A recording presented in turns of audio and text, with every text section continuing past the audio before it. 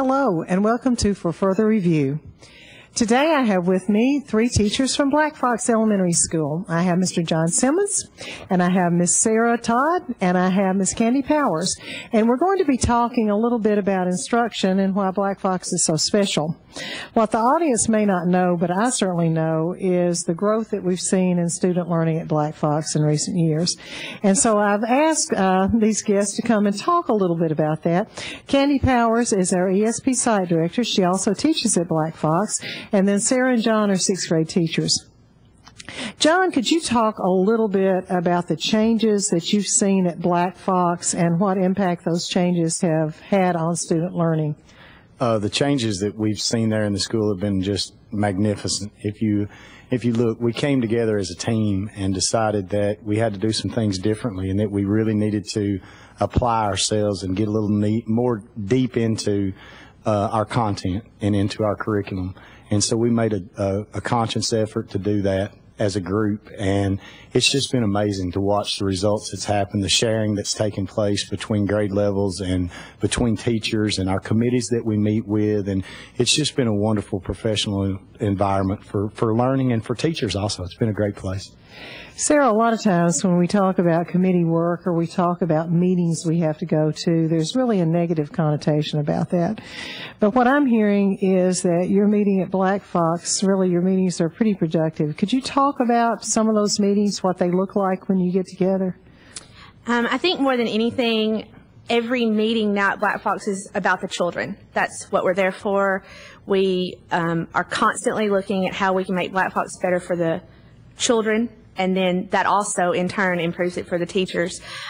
Meetings seem to me to be more positive because we know that they're going to be productive, and we know that we're going to come out of that meeting with something we can do in our classroom and that we can do with our children to make our days better and even sometimes easier. We've discovered that a lot of people working together can help one person in their classroom, and it just kind of passes all the way around the building. And I think that that's helped a lot because we all feel like we're in it together. And it makes the meetings are just more productive because we all have our focus just on the children. Good. Candy, speaking of children, you have responsibility in the classroom, but also you head up the ESP program, and it's really a phenomenal program. Could you talk a little bit about ESP, which is our after-school program, maybe how it contributes to the school day, but really what your goals are at Black Fox? What do you want from the ESP program? What do you want to see the children doing there? Sure, absolutely. We're very proud of our program at Black Fox, our ESP program. We have worked very hard to come up with ways to integrate the school day and carry it over into ESP after school without the kids thinking that they're still in school for 3 more hours. Our teachers have been wonderful. We have 2 teachers per grade level that serve as ESP teacher mentors. So our young staff that come to work for us have 2 teachers in every grade level that they can go to for ideas and activities, even questions about a particular child that they may need help with. We offer a variety of enrichments so that every child will find something that they'll want to do after school. We offer homework help. Every day we have 3 certified teachers that stay after school 3 to 4 days a week and help children. We have teachers that stay after school and help our children that aren't getting paid, that are just there for free, just to help. Could you talk a little bit about the connection between the school day and after school? You mentioned the teacher mentors, and yet you talked about that you want the after school program to look different than the during the day program.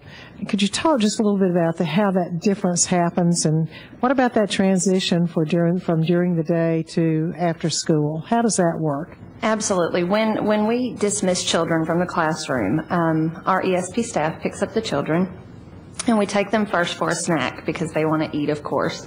So we take them for a snack, and then we immediately break off into grade levels and take the children back to classrooms, and there we have homework help for about 30 minutes or a little longer, depending on what the need is that particular day.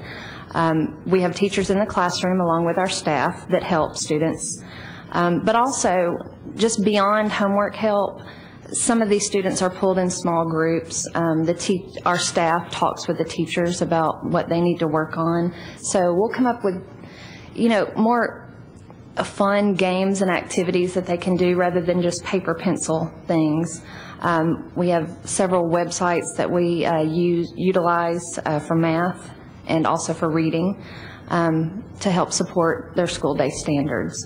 Also, our staff tries very hard, and they're getting better every day, every week, at including some of the state standards in their lesson plans that they write for the afternoon.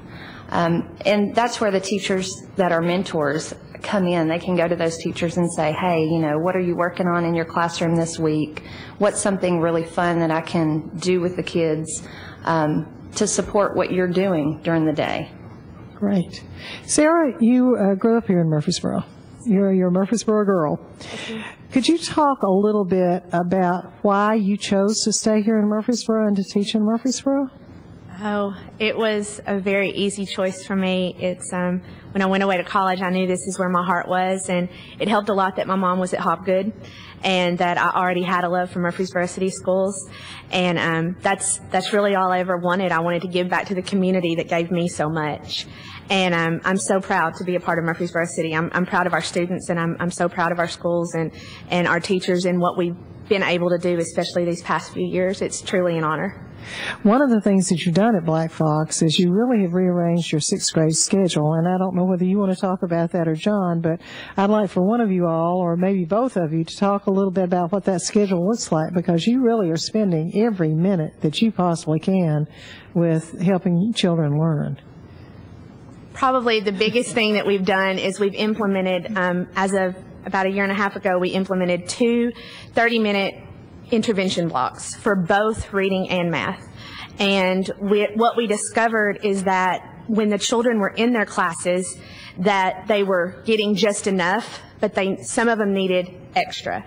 And so during those 30 minutes, we group them according to what they need. Not according to what they can do, but according to what they need help on. Because we know that none of them have perfectly mastered this, especially with all of the curriculum changes that have come down the pike. And so during those 30 minutes, they are with different teachers for different subjects. For example, Mr. Simmons teaches math. However, I teach a 30-minute math intervention each day. And so that child's getting 45 minutes from Mr. Simmons, and they're getting 30 additional minutes from me. And then we have an additional 15 minutes in the morning where they're working on morning math. So instead of one long stretch, it's broken up. And we feel like that better helps meet their needs. And it gives us a chance to help them instead of it just being a class teacher environment. It gives us more one-on-one time with the students. I think truly believe that the intervention is what changed our sixth grade, and we have an amazing team with Kanisha Harper and Meredith Patram, and the 4 of us, we just put our nose to the grindstone and we started working, and we didn't really think it was possible when we first wrote the schedule out. Did we? No. But we found out it was not only possible, but that it was highly successful. John, you and I talked a few months ago, and you said there was a day that you really remembered, and I can't remember the date. It was like, I don't know whether it was December the 9th or maybe it was January. Yes. But could you talk a little bit about that day and why that day sticks in your mind? We were just coming back from Christmas vacation the year of 2010, and I had a lot of stuff that I wanted to discuss with Mr. Thompson, our principal, and I couldn't wait to tell him about a football game that I'd been to and some other things. And I'd actually been on television at the game, and I thought that's what he'd want to talk about. And that morning, he didn't want to talk about football or anything else. We looked and we saw that our scores were just inept. We weren't doing what we needed to do. And so he challenged me that day face to face and said, you got to do something. You got to make something different. We've got to change something. And so I circled that day on my calendar. I still look back to it sometimes and realize, but it was really the time when we sat back and we looked at everything. We weren't, it's not that we weren't working hard. Right. We just weren't working as smart as we could work. And that's kind of what, as a team, we sat down and decided that we weren't all in favor of the interventions when they started, and it made for a super long day in the beginning. But now that we're used to them, you see the real benefit that comes from, and just like what Sarah had said, we're able as a team now, if I cover a new topic in mathematics for all 4 classes in the morning, and I see that that didn't go very well, I'm capable then to run, and in intervention we can go back and look at it a different way, and maybe that gives us another opportunity to touch base with that. And it was a life-changing day, but it was also, probably now that I look back at it, one of the greatest days of my life, because it made me a better teacher and it made me a better person, I think. Well, thank you for sharing that. You're welcome. I remember that well.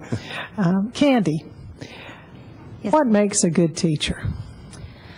Give me some characteristics of a good teacher. Oh, wow. Patience is a virtue, absolutely. You have to be willing to work hard, just like every teacher in our school, I truly believe they do. We have a fantastic team of teachers at Black Fox, and especially in our hall, that's what I see all the time. So I'm right there with Sarah and John in the 5th, 6th grade hallway. But definitely patience and a strong work ethic, a willingness to just go above and beyond to make that phone call home after school, to give that child a little extra help, to just do more than is expected, I think, makes a fantastic teacher. Sarah, what advice would you give someone who wants to be a teacher? It is easily it is the most rewarding thing you will ever do, and it's the hardest you will ever work. Last night, as in the midst of parent-teacher conferences and a full school day, I was really, really tired, but after meeting back-to-back with about 8 parents, I realized how much I had already accomplished. And I told one of those parents, it's only October. Have your child until May. Look how far we've come, and look how far we can go. And I realized at that moment for how many years I've wanted to be a teacher my entire life. And I realized that, if you truly love children, then you can make it happen. You have to have all the things that Candy just said. But if you truly love children and want the best for them, the one realization that I think we've made in our grade level is if children know that they're safe, secure, and loved, they can move mountains for you. And I think you have to first have that bond and relationship with a child, and then there's no limit as to where they can go or where you can take them. John, what's your vision for Murfreesboro City Schools? Wow. I just, like I tell my kids every day, I want to shock the world. I want to shock the world. And I tell them all the time, they can follow my lead and we can get there, but it's really them. When they take the initiative, when they want it as bad as I want it, I tell them all the time, we tell this story about being successful and about a man who's gasping for air. And I say, when you want to be as successful as you want to breathe, and when you put everything into it, is that I think as a school system, I watch it and just in the sharing that we do with our PLC groups across. When we got together as a 6th grade team this year, it's still one of the most amazing days I've ever spent bouncing some of those ideas. I think the future for Murfreesboro City Schools is limitless with the people that we have here and the way that we have our system set up now. There's an opportunity for us to do as much as we want to do. We can change the world starting right here in Murfreesboro. I truly believe that. I really do. I have the highest appreciation for you, just real respect. And thank you so much for sharing this time with me and for letting me work with you. It's a real privilege and a real honor, and every day I'm thankful that I get the opportunity to work with folks like you. Thank you very much for your support of Murfreesboro City Schools, and we thank you for the love that you have for your children.